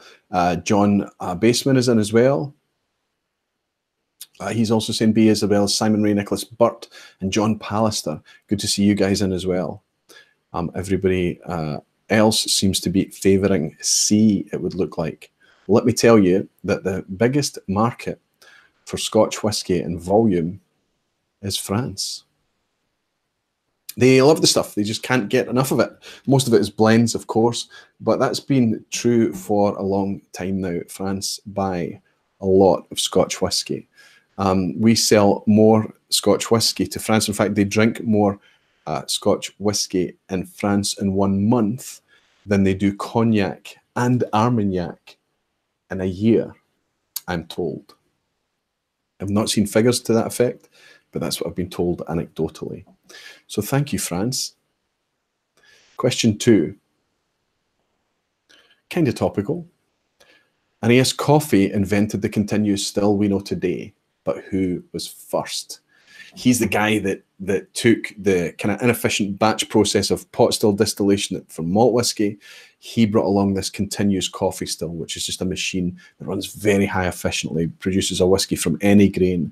And he is the guy that brought along the efficient design that we still use today. But somebody beat him to it. It just wasn't very efficient. Who was that? Was it A, Mackie & Co., B, Robert Steen, C. William Hague? Was it A. Mackey, B. Steen, or C. Hague? Jimmy Legg is saying, I know this. Eric Waite is saying answer 2, Robert Steen.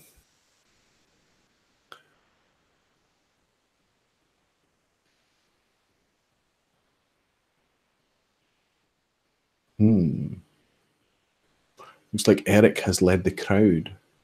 Looks like most people. Multi-Haggis Muncher is in. Good to see you. Fantastic, Matthew. He's saying B. He seems to think it's Robert Steen as well. So let's have a look. Who was the first guy to come up with the idea of a continuous still? It was, of course, B. Robert Steen. He had the idea first. Ineos Coffee developed it, made a far more efficient version, and famously, and they talked about this on the Whiskey Tribe video. Have a look at the Whiskey Tribe video. It was really cool today. They did a single grain whiskey, a Port Dundas, and when they reviewed the Port Dundas 12-year-old and they compared it to the 18-year-old, they dipped into that whole concept about how Ineos Coffee, being an Irishman, went along to the Irish distillers and said, I've got a still that's much more efficient. And they there was the idea that they wanted to stick with the traditional pot stills, but they also saw coffee as a competitor at that time because he was involved in a Dublin distillery. So they didn't want to deal with a guy who they saw as a competitor. And that obviously prompted coffee to bring his invention to Scotland, and the Scottish distillers adopted it and embraced it wholeheartedly. That then led Andrew Usher to start blending, and the rest is history. So there you go. It was Steen. Question 3. In whiskey production, the piece is what? The piece.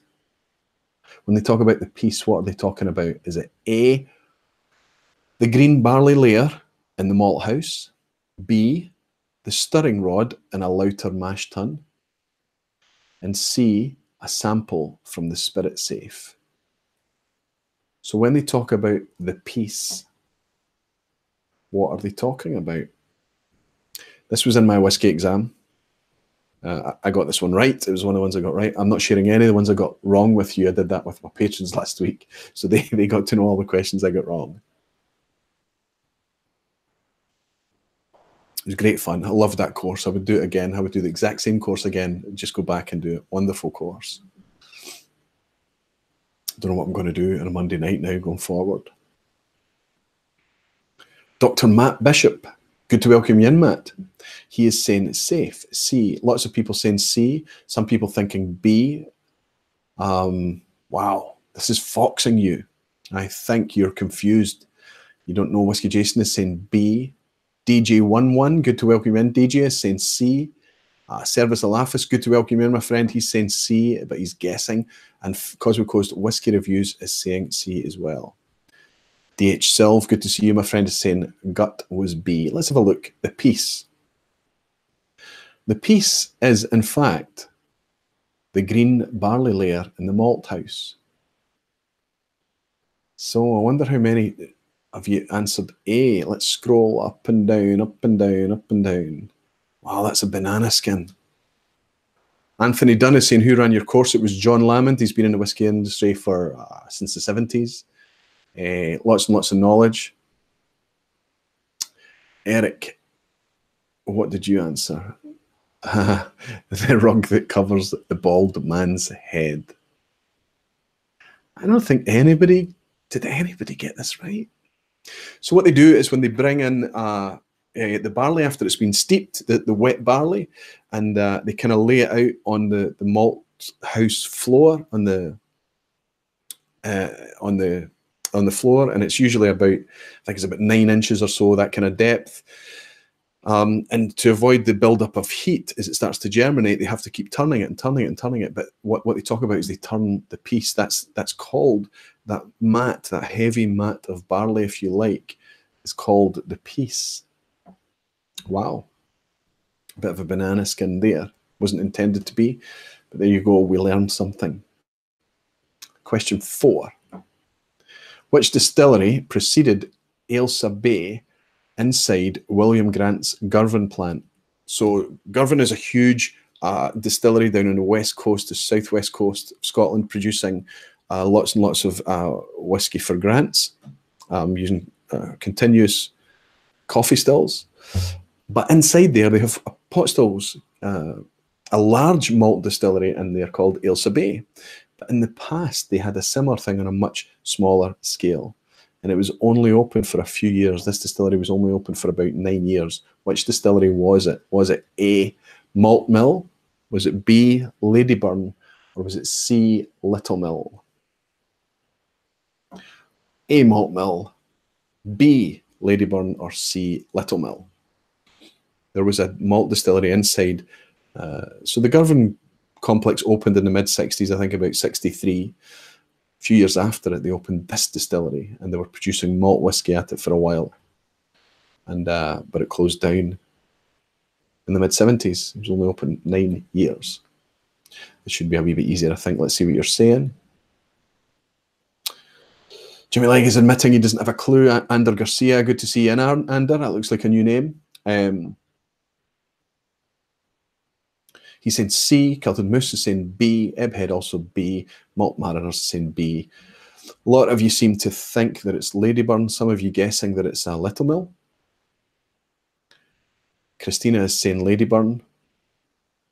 Krista Whiskey Bowman is saying B. Ladyburn. Tony Evans is also saying Paul Gibbs B. Great to see so many of you, and it's wonderful how many of you have actually had the pleasure of meeting too. Quite amazing. Let's have a wee look to see what the predecessor to Ailsa Bay was. It was in fact B, Ladyburn. Only open for 9 years. One of the rarer whiskies to try and get your hands on, right, if you find that as a malt. Okay, I'm going to show you an image now. I just want you to tell me which distillery are we looking at. If you know, don't jump in and tell us. I'm going to give you the options first. Is it A, Old Bushmills, B, Tullamore Dew, or C, Middleton? I'm going to leave the picture up there so you can study it. Obviously an Irish distillery here, but is it Bushmills, Tullamore Dew, or Middleton? What do we think? I'll go back to the previous picture to let you see it a bit clearer. Jimmy Legg is asking if it's a weird angle. Yeah, I suppose it is. It's certainly zoomed in a bit. Yeah. But it's a genuine image. It's, I haven't doctored it or anything. All I did was kind of remove any painted names. Okay. So to give you your options again, A, Bushmills, B, Tullamore Dew, C, Middleton. People are guessing generally here.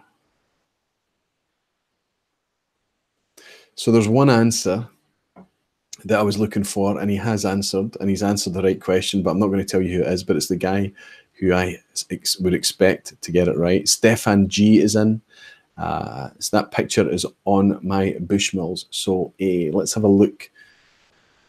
It is in fact Bushmills. And the guy I was looking for was Phil at Causeway Coast Whiskies.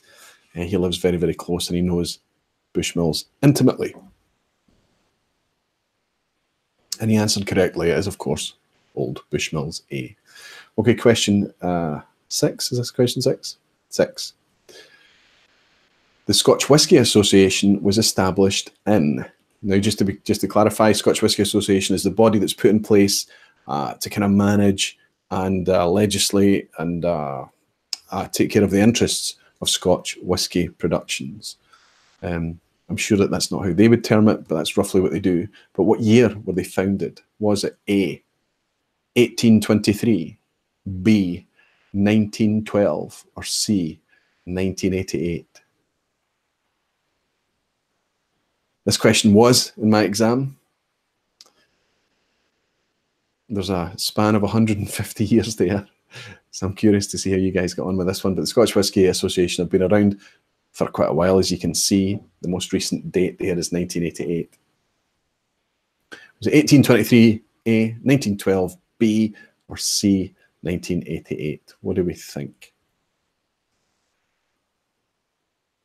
Lots of people, again, there's lots of guesswork going on here and things like that. And I don't think it's one of those questions that, you know, I don't think we learn too much from this, right? It's not that interesting a question. The reason it's in here is because I was sharing some of the questions from my exam paper that we sat, and it was a multiple choice as well. It was kind of fun.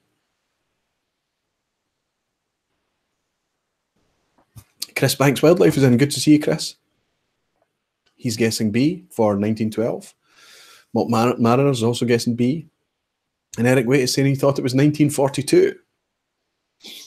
Stevie is saying he went for C, but I see a very different answer on Google Aquavitae. Oh dear, the Google thing. Okay, what we'll do quickly is we will share that it was 1912. Scotch Whisky Association was founded in 1912. I hope, Steve, that that's the answer that you found on Google. Remaster is saying he's a little late. Did Roy open the Springy? Of course. There's no way. The channel is founded on the concept of opening whiskey. So, well, I will admit to slipping closer to the hoarder type habits.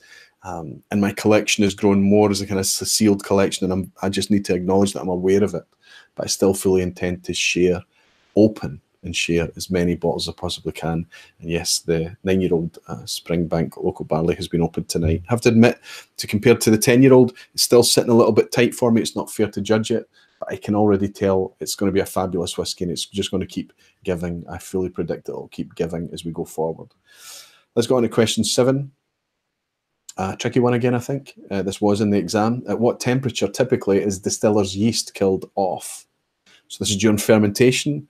And I think I go on to say that in the options. It's during fermentation. They have to be very, very careful to keep the temperature below this because it literally kills off the yeast. Is it A, 29.5 degrees centigrade, B, 35 degrees, or C, 40 degrees? At what temperature during fermentation is the yeast killed off? 29.5, 35, or 40.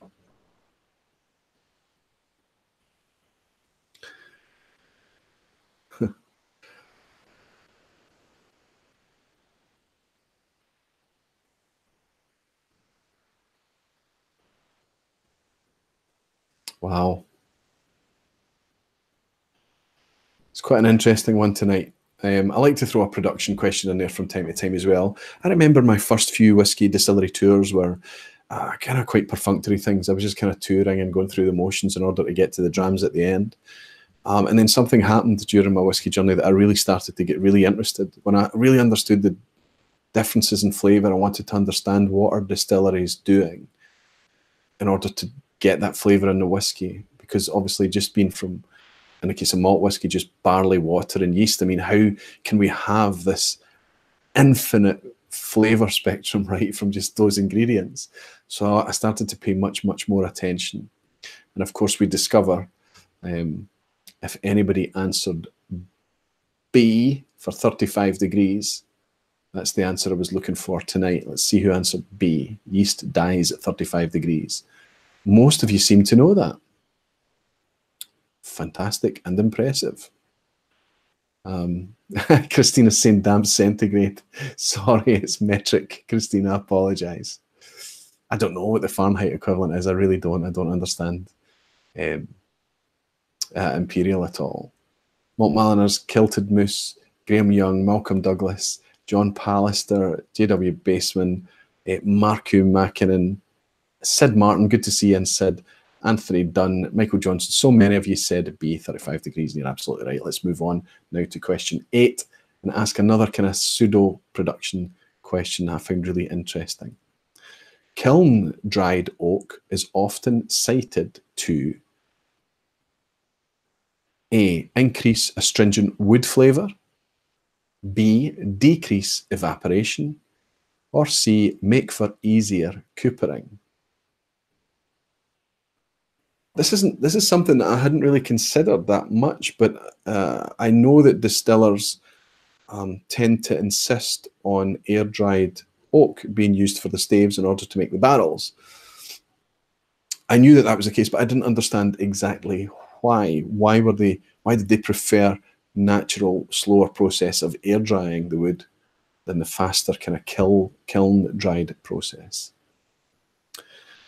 So was it A, is it believed that it increases the astringent wood flavours, kiln dried oak? Or is it B, that it decreases evaporation? Or is it C, it makes for easier coopering? What do we think? Let's see what you think. Steve is saying that 35 degrees is 95 degrees Fahrenheit. There you go. Everybody, oh no, some people think, I think the popular answer here is that kiln dried adds astringent wood flavours to the whisky.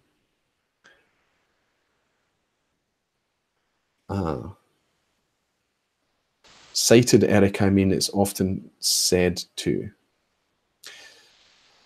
It's often said to either increase astringent wood flavour, decrease evaporation, or make for easier coopering. Hey, Josh Manley's in. Hi, Josh. Good to see you. Saying thanks for coin 331. Welcome in, 331. It's good to have you here, and I hope you like the coin, Josh.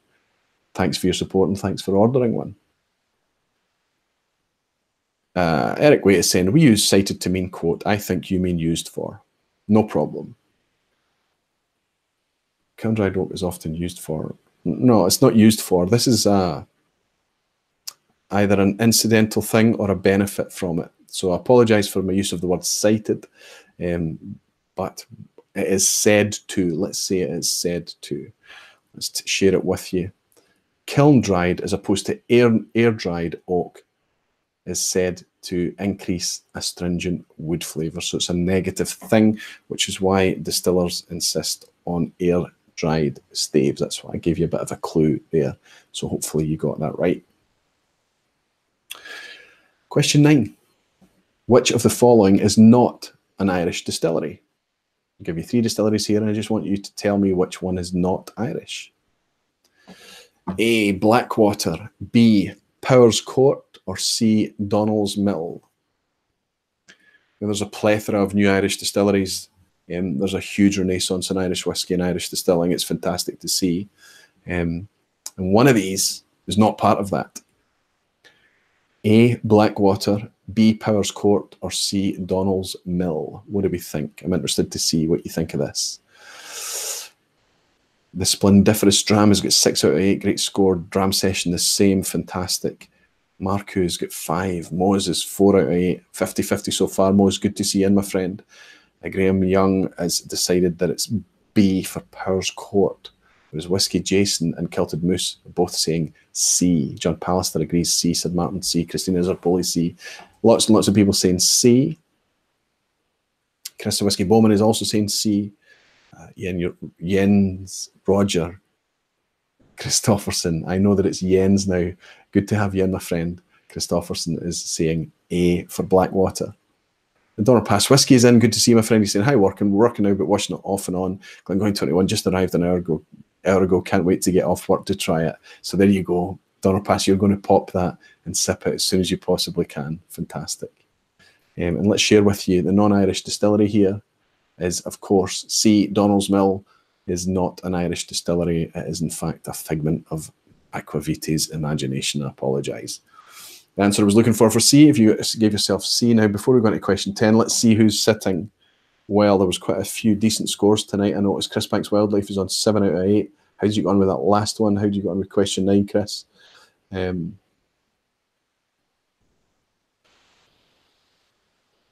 Eric Waite is saying, odd, I've only heard the word cite to either mean quote, reference, or to issue a ticket for a violation. Okay, don't worry, Eric. Chill out. Phil Coswell Coast Whiskies is 5 out of 9. Splendiferous Dram, 7 out of 9. Stephen G is saying 7 out of 9. Chris Bank Wildlife, what a great score. 8 out of 9. Fantastic. Anybody beating 8 out of 9? I'm looking for a 9 out of 9. Anybody got it? Nicholas Burt, yay, 7 out of 9. Fantastic. Christina Zerpoli said, I lost count keeping track of what questions we were on. I think I'm on 5 out of 10. So you're at 5 out of 9, Christina. So if you get the last one right, you're on for a clear pass mark. In fact, you've got 5 already, so you should be it should be a pass mark already. Eric was saying lol.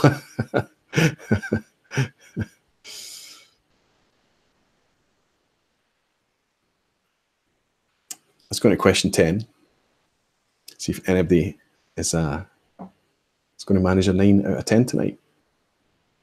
Question 10. Parkmore Distillery, now silent, is located in A. Dufton, B. Rothes, or C. Keith? Which town, obviously in Speyside, is Parkmore Distillery?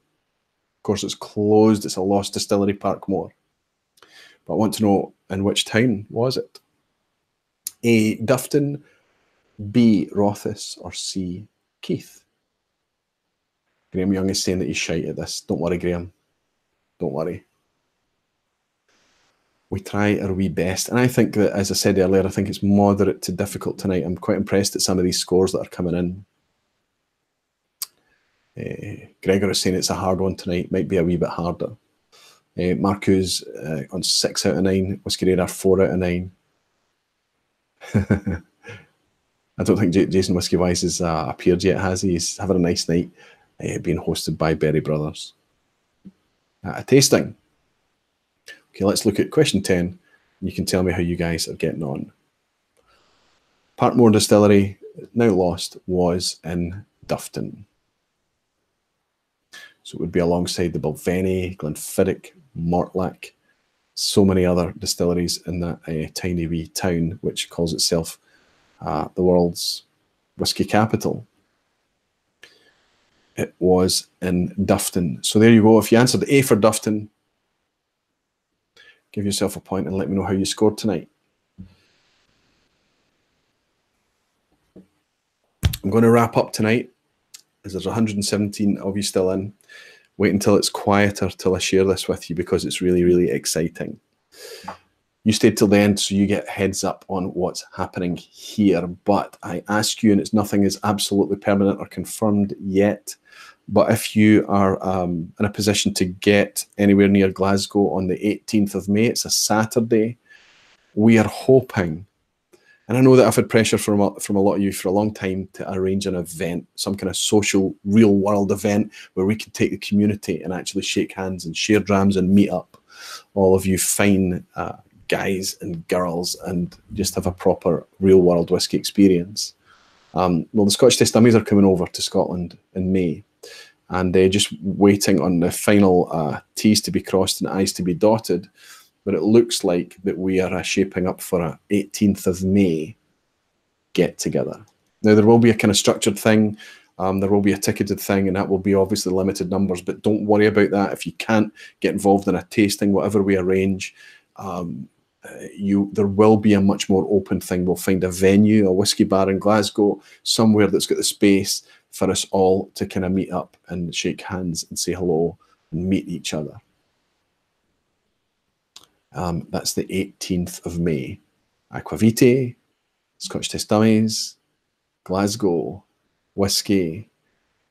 Could be amazing. Daniel is saying it would have been nice to be there if I'd known that earlier. Unfortunately, I'm actually telling you too early just now, because the flights have not been absolutely booked yet. But there's been some tentative things booked and put into place. And I'm hoping that that is the date that we're going to be able to do something together. 8th of May is a day off in France. It's the 18th, Saturday, the 18th of May, Gregor. Kilted Moose is saying, I'm there, my friend. I have bottles to bring. Cosmic Phil is saying, damn, I'll be going on holiday. Might sell a kidney to get there, though. I know it's one of these things that not everybody's going to be able to make it. It's going to be frustrating, I know, for a lot of people, but the alternative is that we just don't do it, right? And it never, ever happens. I think if we do it, if we have an event and we get people together, we'll get ourselves in a situation that it really makes us realize that it can work and it's a fun thing to do. And it'll prompt us to do more things. Our baggy saying he's been to Parkmore. Murray McDavid owned the old distillery manager's house. That's right. Jens is saying, too bad I've booked a Scotland tour and I'm going home the 18th in the morning. That's the frustration it's going to be. There's nothing I can do. There's no way I can make it happen any faster. There's no way I can... George is saying, great stream, Roy. Cheers, everyone. Need to run Aquavita. Tell Lynn, thanks for sharing you on her birthday. She'll be very, very grateful for that, George. Thanks for your support. Thanks to Amy. And thanks for your kind words again. Whiskey Bowman is saying, Aquavita, I hope our baggie is coming. Hopefully, Chris, you'll get to meet Andy. That would be amazing. I'd be surprised if he couldn't make it, actually. No pressure, Andy. Tom Harris saying that is right around my birthday. Have a drink for me. We will do, Tom. And I think what we'd like to do is try and kind of share it with the people that can't get there as well. So try and do as much live streaming and record as much footage as we possibly can as well. Nigel is saying, damn, I'm in Scotland the weekend after. Maybe have to make it up twice in 2 weeks. I know. Even though it's kind of 2 months away, it's still fairly short notice, but it's just the way it's worked out. I have an invite from Waterford Distillery, and I'm really excited to take them up on that. And I you know, I'm really okay with taking this invite. And Ardnahoe as well has given me an invite to go over and see the opening of their distillery as well, and they're offering to pay my accommodation. And perhaps it looks like maybe they'll pay transport as well. Waterford, that is certainly a given. And I think it's interesting to do that, because while I don't want to take free stuff and I don't want to be paid for or sponsored or take any money from brands, I want the access, I want the information, I want the insight, I want to see what's happening, and I want to be able to share that information with you. And in order for me to get that access, I need to be willing to collaborate with brands. And as long as there is no onus on me to say positive things, or they're not trying to manage or control my views, opinions, free speech, or anything afterwards. If they're just really wanting to share what they're doing in a collaborative spirit, then when it's difficult for me to finance it myself, trips and ferries and flights and accommodation and things, then absolutely I'm more than open to that. I hope you feel comfortable with that too. I fully accept that I am funded by the community. Kelton Muse is saying, thank you for the stream, Aquavita, and great to see you all tonight. Happy dramming this weekend, everyone. I'm so glad that you're feeling a bit better, Scott, as well. Service Alaphis is saying, sounds fun. And Causeway Coast Whiskey's reviews is saying, do Waterford. It's brilliant. I'm really quite excited to do it. But rather than the dummies that landed in there, the guys from Texas, the Whiskey Tribe, are coming over as well, and me going in and us all being there at the same time, I think it serves the kind of creative content that we want to make around distillery trips like that better if we do it individually and we all have a different take on it. And I think it gives the distillery and what they're doing, you know, more exposure as well. It's not kind of a YouTuber convention then. It's about Waterford, and it's about the cool things that they're doing with barley and terroir and provenance and all of these things that they like to talk about. And then hopefully we get a chance to share with you what they're doing as well. Christina's saying, I want to try to talk the finance into a trip across the pond in June, July after my semester ends, but May might be a hard time to get there. So sad. Christina, don't worry about it. When you come to Scotland, there is so much here that you're not going to feel let down, regardless of when it is. Ask anybody in the chat that's made the trip the same way that you hope to. You're not going to feel let down. Graham Young is saying, hey Roy, I believe we all appreciate what you bring to the table. Thanks, Graham. So industry is more than welcome to help the evangelism. That's right, as long as they don't in some way impede it, right?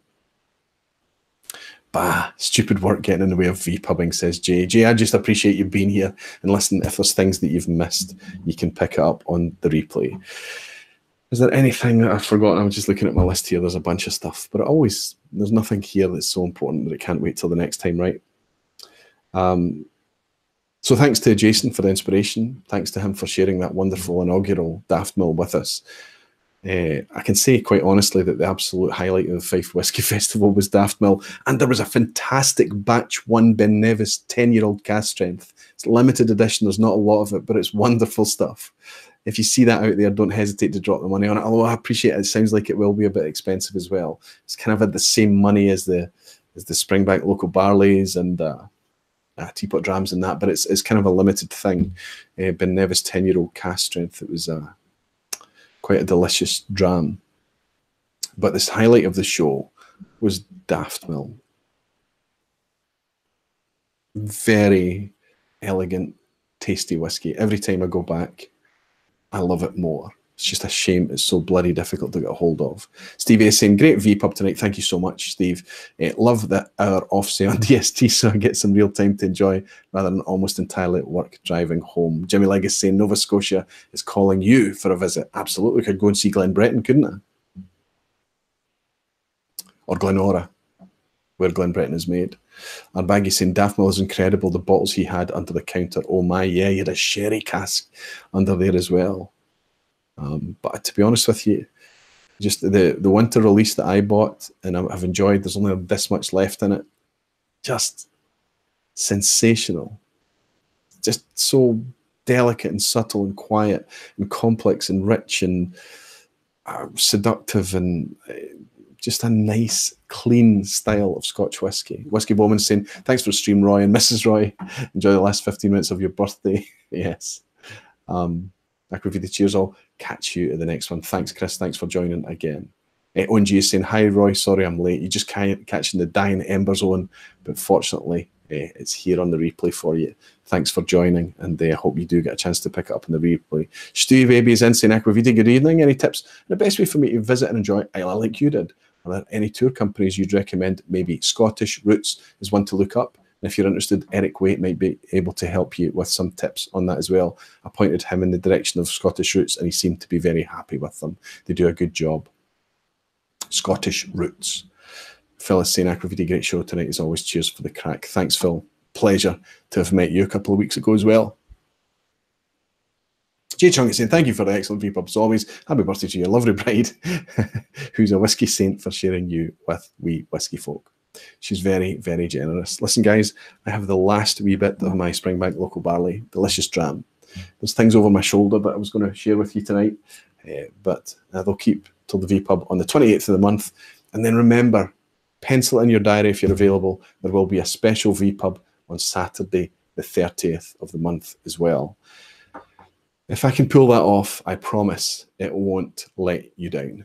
I love you all. Thanks all for your time. It's fantastic to hang out with you here. Hopefully, and maybe we'll get a chance to do some kind of real world thing. Keep your eyes on social media feeds. Yes, I'll share more with you as it becomes available. I've kept it under 2 hours tonight. Another successful vPub. I'll raise a glass and say Sláinte. Thank you, all of you, for your generous virtual drams. And I will see you in 2 weeks' time. Sláinte.